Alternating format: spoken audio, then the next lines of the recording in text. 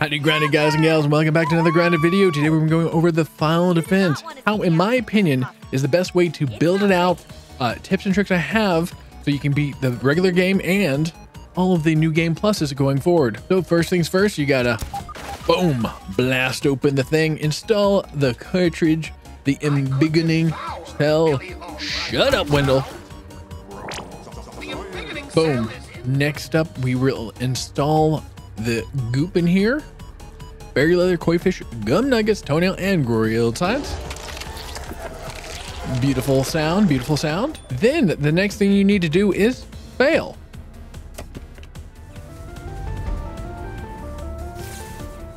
If it is the first time you're playing grounded, this is your first final defense, you need to fail first. No matter what you do, you always have to fail. You have to kill these bugs that are attacking the mixer modules and then repair them up.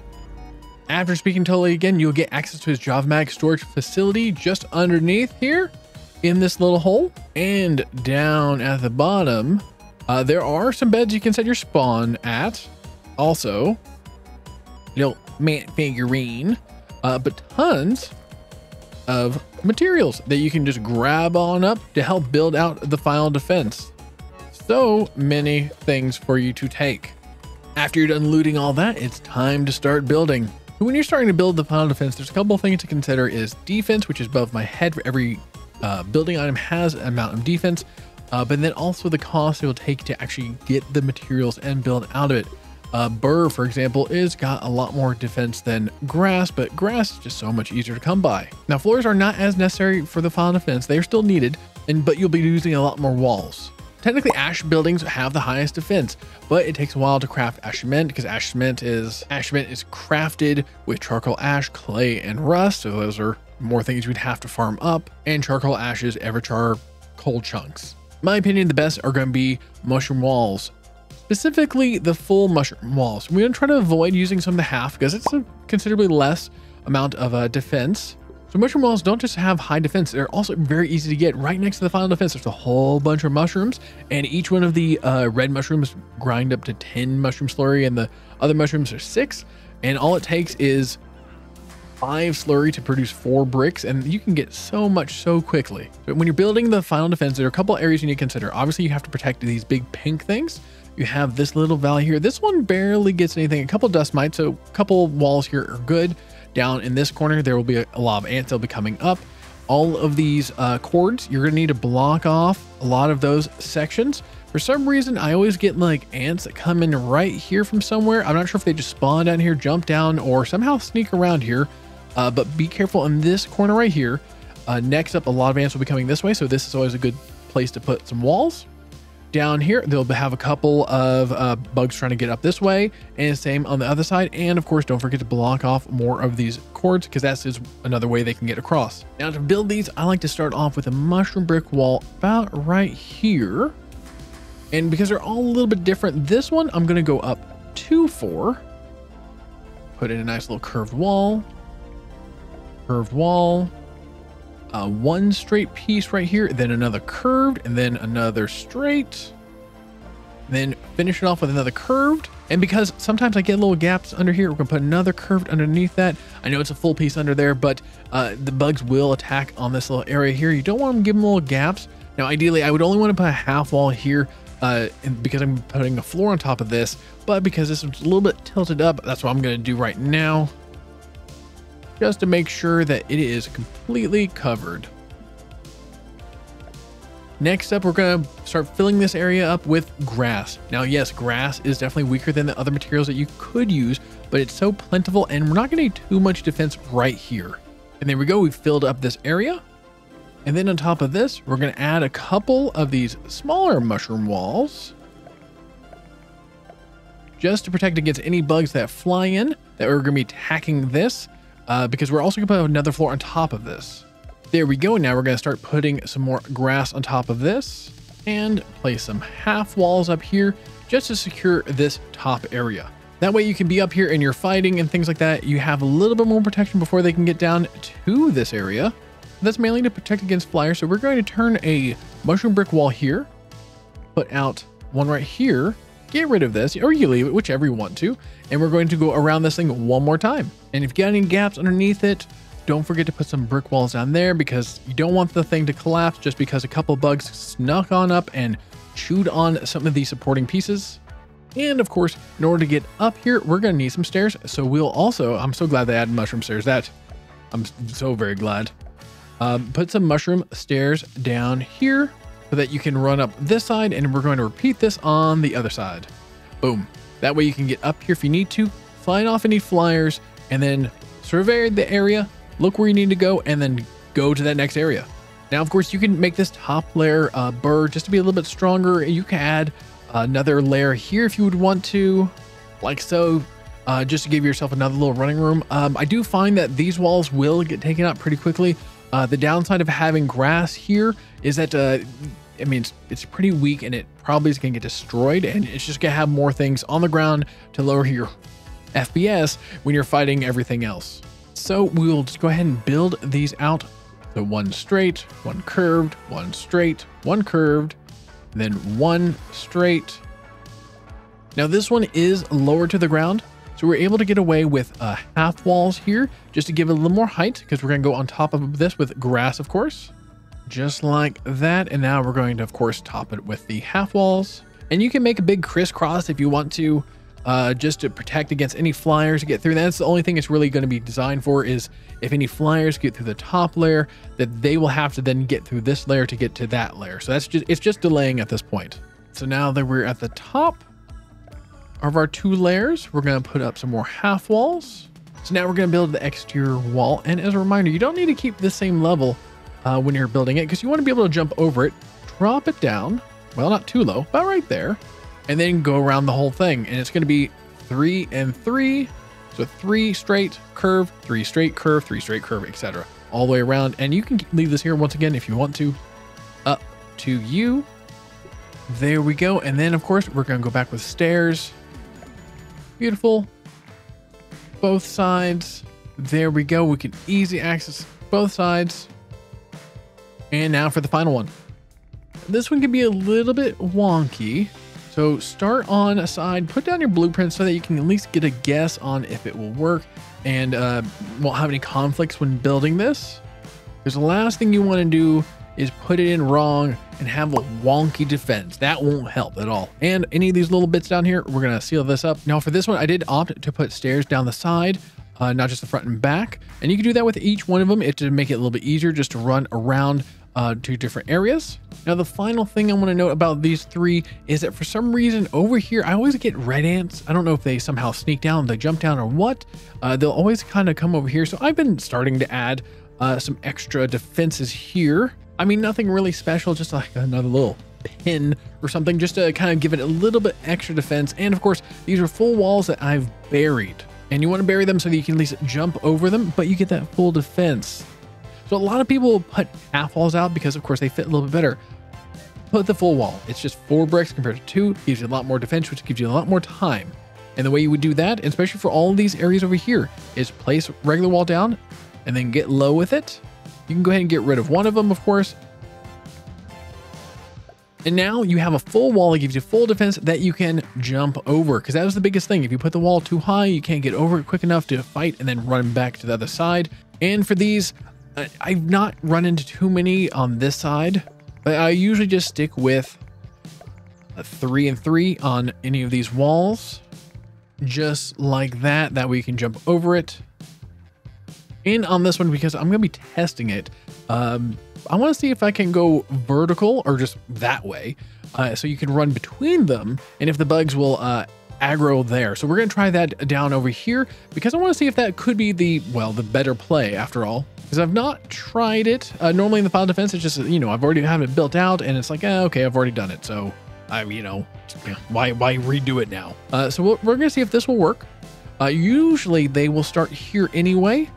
So we'll see if they just ignore all the preparations, or if they start attacking the walls. Hopefully they'll start attacking the walls. And so in my normal playthroughs, this is what I would have. Something you can jump down, smash, smash, and then you run back. Of course, you have to jump over these little bits. But then you go up and down both sides, attacking as you can. Now over here on this right side, I always like to put a couple of mushroom walls. One right here. But this is more of just a stopping them from getting over here. And then I put one right here just to once again make sure if they do get across that I have a way to stop them from getting over here, because it can get pretty hectic. And on this side, we're doing the same thing. We have the walls low enough so we can run back afterward fighting some enemies. And of course, up here, we're going to block it the same way we did it on the other side. We're going to go up here first to block it because they will sometimes come up this way. And we're going to place them down here as well, just to stop them if they do make it across here. And so on this side, I just put another layer of mushroom bricks. I just do one on this side. Ants like to come this way, etc. But it's not too bad. And I just have a little area for me to jump across, like so. Now you will be getting flyers, etc. And you can build like kind of a tall wall here to kind of help drag them in, etc. and hit this before they get there. It's up to you what you want to do for that. If you do something like this, I would also recommend some mushroom stairs so you have kind of a step at the very top. And you might need this on some of the new game pluses, but yeah, just something up here so you can get actually to the creatures that are flying, smack them and stuff like that. And that way you don't have to at least try to jump and hit them if they're too high. Another little trick is to place a couple of mushroom brick walls that are kind of hanging over the edge here, because some of the bugs will aggro these. And then as if these are all destroyed, will come around this side, kind of keeping them from over here. It is up to you. It's really like once you get to New Game Plus 2, 3, 4, etc. When you get higher, things like this will be more necessary just because the bugs can be infused and they really can do some damage really quickly. And for the final touch of defenses, once again, I don't recommend putting half walls in. You can put them everywhere you want to, but you could just put like full walls and just bury them a little bit if you give you the same look, but for a lot more defense. Once again, let's take a look at that defense. So we have the full wall and the half wall, less than half it feels like in terms of defense. And so that just, in my opinion, is just so much better or more valuable than having just the half walls that will break a little too quickly. I mean, it's just 2 more bricks, and realistically you could just place them out randomly just to give a little more distraction, just to kind of litter the whole area. Also, there is, of course, in the little storage area, a place where you can set your spawn, but it is a little bit far away. I do recommend building a small little base. In fact, if you're going to be making mushrooms and stuff like that, building a little base with all the grinders and the ovens over here is pretty efficient, especially when you're collecting the grass, etc. You can have all that stuff cooking away. But building a little base so you can have your respawn and a chest is important. The reason why you want a chest is so you can keep on hot dropping while you're fighting. Things are going to get destroyed, mushroom bricks are going to fall, the bugs will start dropping stuff, and you're going to want to pick those up because the more and more bugs there are, the more things get destroyed, more things on the ground, it's going to start lagging a little bit. So you're going to want to pick things up as you can and then hot drop or just drop things off whenever you have a free moment. That way you don't have to worry about FPS drops while you're fighting. So placing a chest there, but then also I usually have a nice little extra chest over here, and I'll fill this chest with some of the bug stuff. Just so that I know I can hot drop it in the middle of a fight. Now for the regular game, you probably can get away with just one inventory filling up with stuff. But for New Game Plus and beyond, you're definitely going to need chest, because all the crinkles and waffles and cones you'll be getting from the fight, you want to be able to hot drop things away so you can actually keep on picking things up and those things won't just litter all over the ground. So there you go. This is my opinion what the best defense is for the final defense. I know it works well on WoW mode for the regular game and on New Game Plus 1 and 2, and we're going to be going to New Game Plus 3. No, I'm sorry. We've already done 3. We're going to New Game Plus 4 tonight. So we'll be doing it live, but also I'll go ahead and show you the final defense. We'll speed through it because it gets a little bit boring at times. But before we get into the final defense, and this will be on WoW mode, of course, let me show you my loadout. So if you're not that good with pairing, I recommend going the Mother Demon set is heavy armor, so it's going to give you 30% resistance. But I'm going to be trying the Widow set here. It's going to be on WoW mode. The death impetus from the Widow set is 150 health over 10 seconds, and I'm going to be killing creatures like crazy, so I feel like I should be able to outlast any of the DPS from the enemies. Trinkets, of course, Thor's is always good. Giddy Goop is really good. It puts a 15% slow on movement and attack speed to enemies. For the weapon you want to use, they are all orc controlled, so the Acid Edge is the best. It will be strong against them, but feel free to use whatever weapon you're more comfortable with. I do recommend making sure you eat before you do this as well. I'm going to be eating Black Oxbur for the health up. The damage resist is negligible. Spider Slider is also good for the crit chance up. I will also be having my Aphid Slippers and my Widow Leggings next to each other so I can swap between them pretty quickly. For mutations, we're going to use Choppers since we have the Acid Edge. Natural Explorer, you'll be in and out of combat pretty often, so you're going to want to run pretty quick. Cardio Fan, just to help get that stamina back. And Annihilator, just going to be tons of ants around. And Guard Dog, that's 50% up in your attack, so definitely equipping that is gonna be good. You unlock that through doing all the mixers and the Kaltana. Let's eat our food and start. Let's see how well they behave with this. So it does work some for you to do it vertically, but they may keep on wandering up. So I would recommend still sticking with the horizontal instead of the, well, I guess you call this vertical, but going across horizontal I think will be better because they seem to want to walk up, or sometimes they will get stuck. I think the larger creatures will get stuck down here and attack here, so this may be good at least for the ants, who are pretty easy to take out. And so we're going to be swapping to our Aphid Slippers here and there just to give us a little bit more ability to sprint around. Who do we have? Oh, hello. But since I'm wearing Widow gear, I gotta remember to at least have it on so I can get the Death Impetus effect, get that big healing. So a lot of guys coming this way. Take them out. And of course, I mean, if you're solo, the time it takes to repair these things is kind of a long time. And right now, between fights, you can build and things like that, unless you're being targeted. If you're being targeted, then you can't build. So you can put down blueprints and then, put down blueprints and build while you're in combat.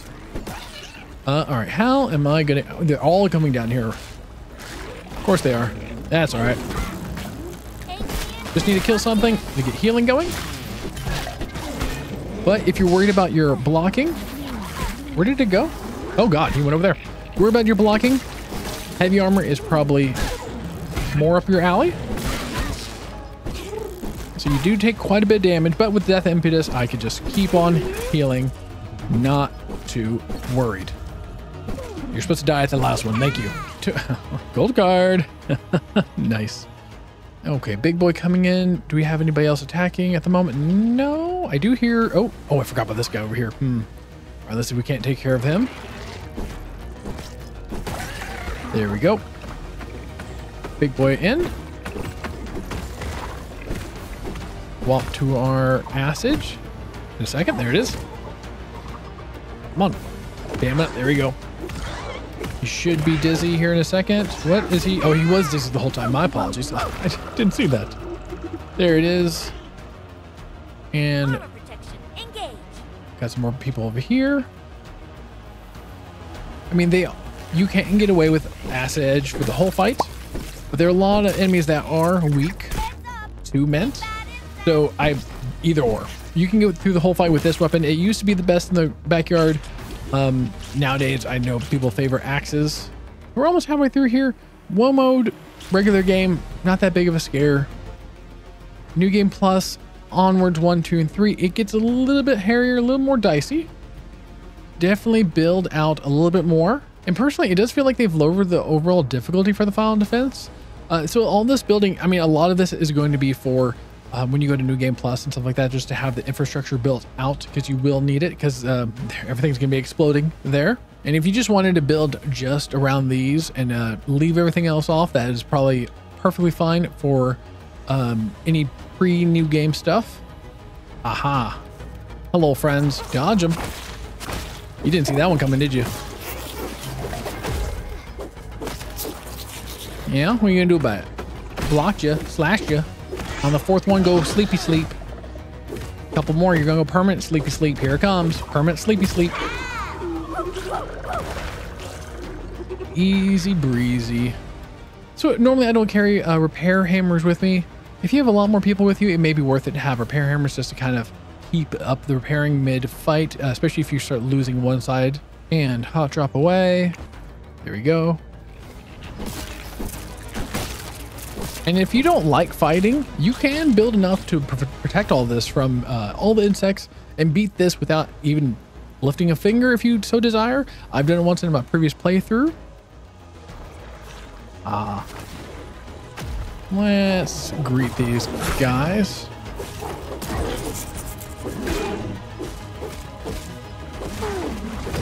There we go. Choppy, choppy. Nice and sleepy. Easy peasy. Now, if you want to increase your damage against some of the Black Ox beetles, some of the tankier ones, you can touch the, not the stuffy, but the mount to give yourself a, I believe it was either 20-25% damage increase, just to help speed through some of the tankier enemies. I think you're stuck in the pipe. Yeah, you are. Well, that's your mistake. Bye. I mean, so far so good. Nothing's really even happened. Honestly, feel like they've changed the difficulty level and made it very easy just to get through the base game. And we're almost through. They've barely even been able to do anything. If you have multiple people playing with you, it does get a lot more hectic. There are more flyers, more things like that. But overall, the Final Defense isn't a really, really big challenge. And just like that, we are donezo.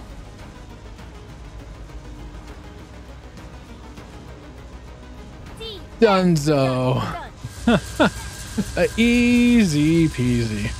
Now we just have to wait for Wendell to finish talking, which he'll do a lot of. We've done it. Yeah, there he is. Obviously, this is a little overbuilt for the regular game. You can get away with doing a lot less if you just wanted to build just around each one of these pieces. But whenever you get to New Game Plus 1, 2, 3, and 4, you're getting a lot more delay tactics because the bugs will be infused, they explode a lot, and you might die a little bit more often. We're going to be doing New Game Plus 3 Final Defense tonight, and I think I might turn on woe mode. So let's just see how it goes. Golly. Someone help me. Oh, Jesus. I love this back. I'm falling and I can't get up. Oh, Jesus.